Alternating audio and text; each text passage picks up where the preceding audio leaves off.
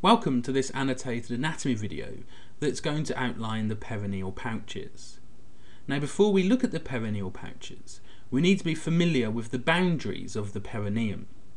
Now, on the screen at the moment is the image of the bony pelvis and the pelvic diaphragm. So here we have puborectalis, pubococcygeus and ischio-coccygeus that make levator ani. Here we have coccygeus and here we have piriformis. Notice how the muscles of levator ani converge in the midline, and there's those two defects, the urogenital hiatus and the anal hiatus, that allows the urethra, vagina and rectum/anus to pass through the perineal diaphragm, leave the pelvis and enter the perineum.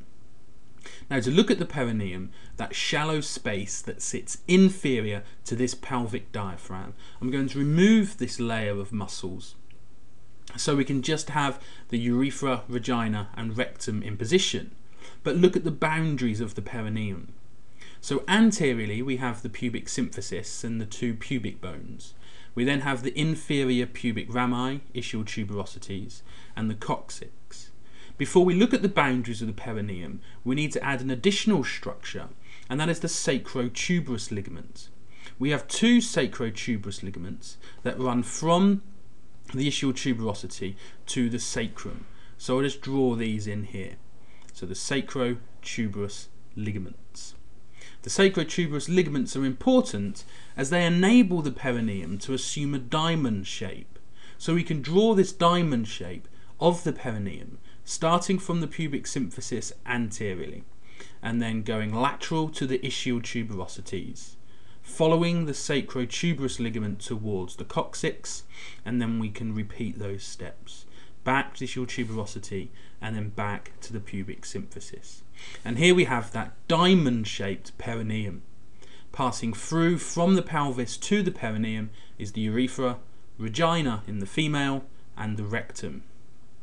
We can further divide this perineum into two triangles by drawing a transverse or horizontal line between the two ischial tuberosities.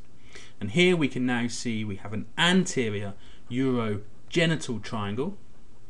Urogenital triangle as it contains both the urethra and the vagina, and also an anal triangle as it obviously contains the anus. Lying over the urogenital triangle is a thin membranous layer that's known as the perineal membrane. So I'll draw the perineal membrane in here. So the perineal membrane lines the urogenital triangle. It's like a shelf that's been wedged in position. It actually does come from the ischiopubic rami here, and it's a shelf-like structure that's wedged in between the two ischiopubic rami, and it extends posteriorly to the ischial tuberosities. So these blue scratchy lines here resemble the perineal membrane. Importantly, this perineal membrane does not exist over the anal triangle. So in order to appreciate the perineal pouches, we need to be familiar with the location of the perineal membrane in a coronal section, because lying superior to the perineal membrane is the deep perineal pouch, and lying inferior to the perineal membrane is the superficial perineal pouch.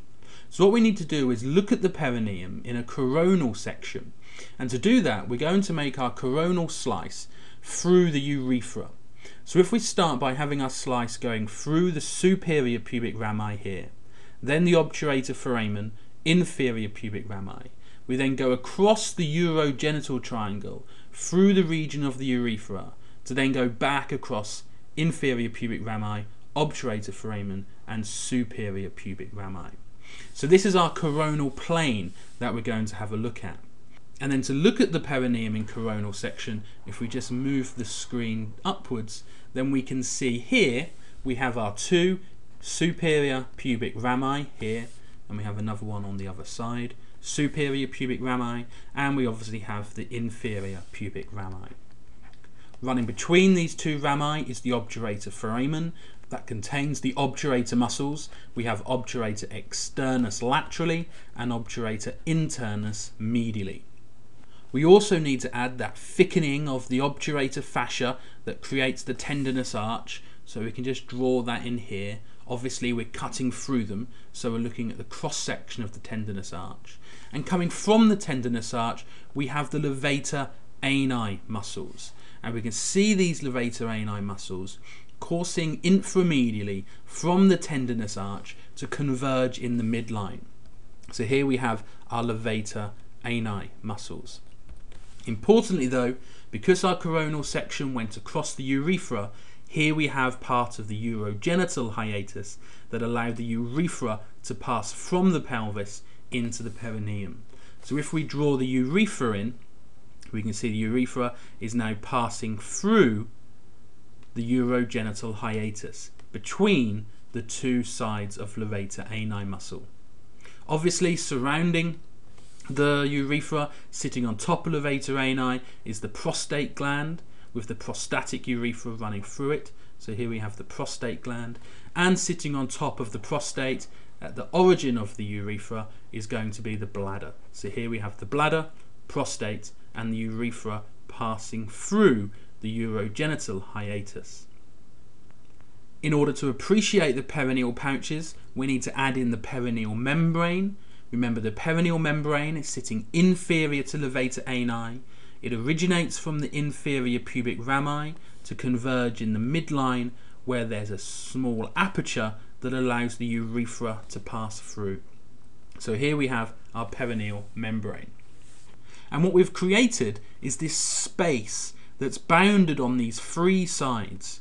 Superiorly we have levator ani, laterally we have obturator internus muscle, and inferiorly we have the perineal membrane. And this space on either side of the urethra is your deep perineal pouch. So we have these deep perineal pouches that are sitting superior to the perineal membrane. Importantly, I'll go over these boundaries once again. Superiorly we have levator ani muscle, laterally we have obturator internus, and inferiorly we have the perineal membrane. Now when you're studying the deep perineal pouch, you've probably come across the urogenital diaphragm. The urogenital diaphragm. Now the urogenital diaphragm is found within the deep perineal pouch, and it sits immediately above the perineal membrane. So here we have the urogenital diaphragm.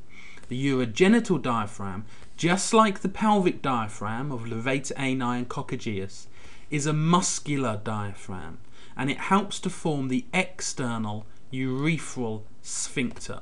So here we have the external urethral sphincter that surrounds the urethra inferior to the prostate.